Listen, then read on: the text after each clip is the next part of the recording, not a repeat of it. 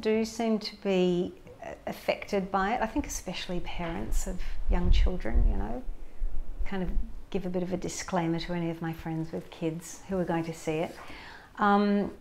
But yeah, I mean, I have to say the thing that I wanted most to provoke in an audience after the play was finished was for them to keep talking about it, you know.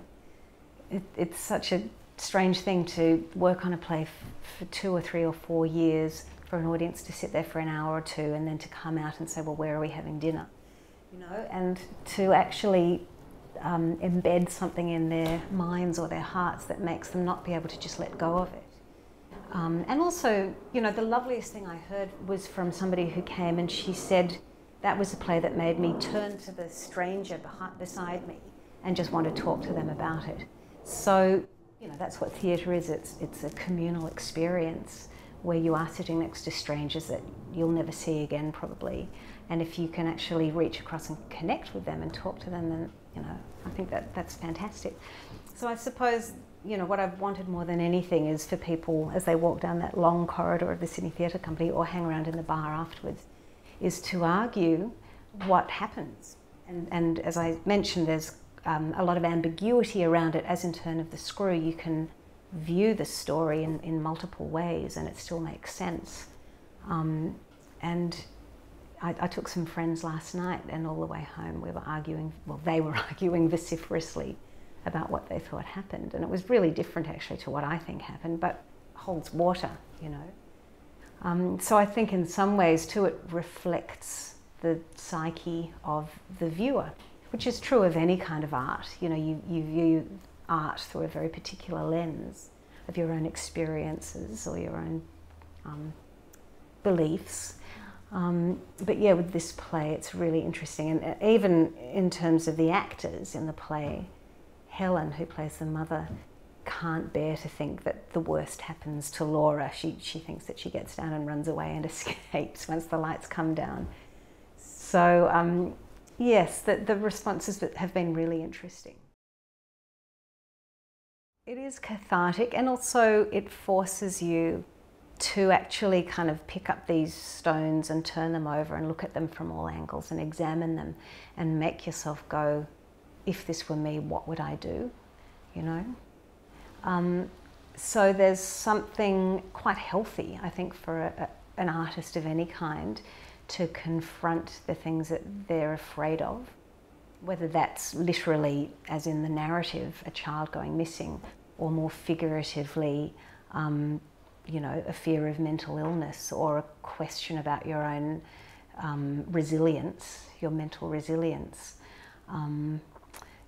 Yeah, I think it sort of puts you in a position of having to look quite deeply inside yourself.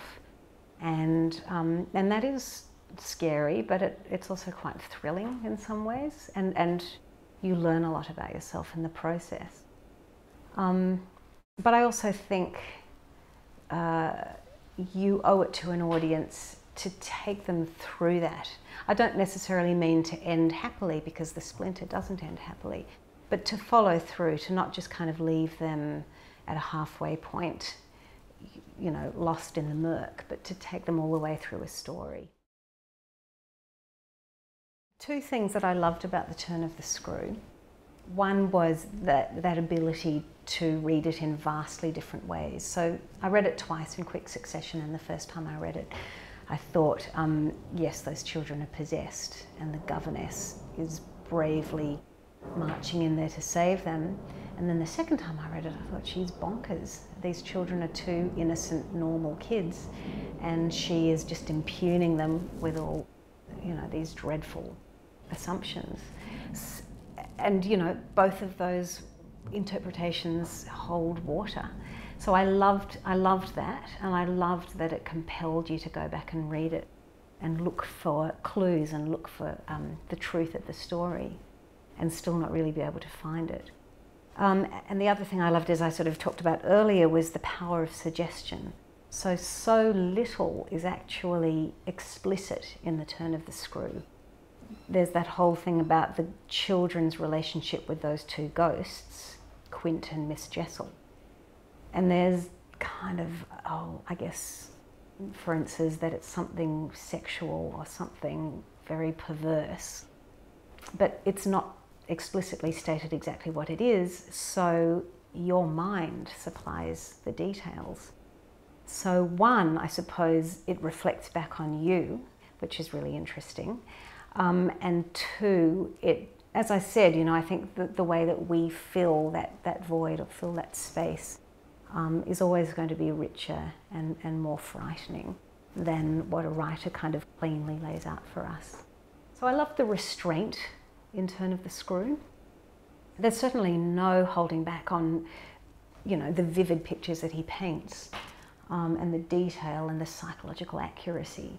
But there's no blood and guts, there's no sex, there's nothing that we can just kind of go, oh, okay, now I know. I can put it aside. It's always tugging at your sleeve, and for that reason I think it's quite haunting and therefore so effective. So again, I don't think I consciously set out to mimic any of that in the Splinter, but just because I had absorbed it and was so thrilled by it, I think that there are shades of that in the writing of the Splinter. I've had plays with people in masks, and I've had plays with dolls in them, but I haven't ever worked with a puppeteer, and certainly not where puppetry was a fundamental element of the production. Once I decided, and this was before I'd spoken to Alice, but once I had decided that Laura would be played by a puppet, the first question I asked myself was, well, how is she going to speak? And then the next, the answer I came up with was that she doesn't speak, that she's mute, and that adds to the parents' frustration and the mystery that surrounds her.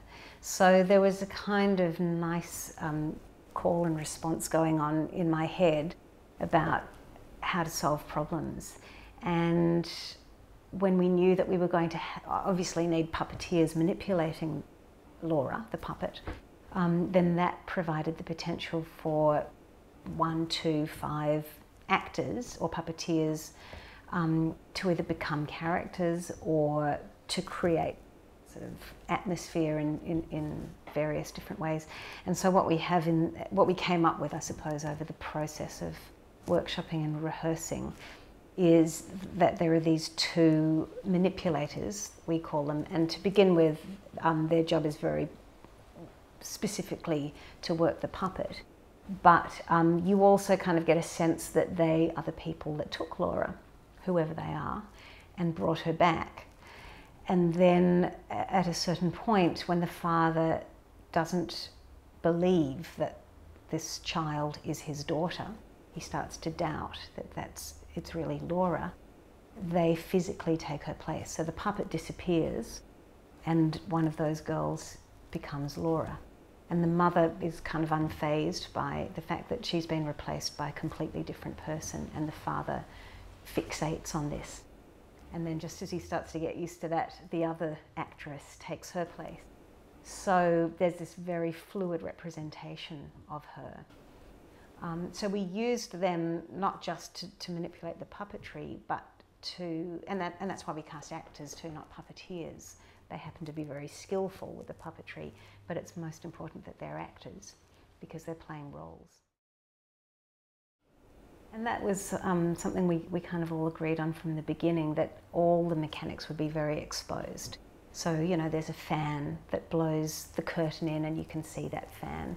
And there's somebody feeding gum leaves in front of the fan to get the effect of leaves being blown across the space, and you see them there. So there's no, and then there's a fog, a kind of rolling fog over the ground at the bottom, and you see the machine. So there's no sort of hiding any of that. It's not really very high tech. I mean, it's a beautiful production, and the sound is lovely and everything works really well, but there's no kind of hidden pyrotechnics. Personally, I embrace the artificiality of theatre. I think once you can expose anything, and you can keep, it's like a hall of mirrors. It was one thing we found, for example, when we were playing with the puppet, that it could be a manipulator working a child, or it could be a little girl playing with a doll, or it could be a mother playing with her daughter. So even just that image of a grown actress with a puppet, you could keep sort of flipping it over on itself and it meaning different things. So I do love that about the theatre, that you have an image and you set parameters up around it and you say to an audience, this is what it means, and they go, okay, buy that, and then you can turn it over and they'll have to come with you. So I find that kind of a really exciting thing about the theatre, the playfulness of it and the communal make-believe.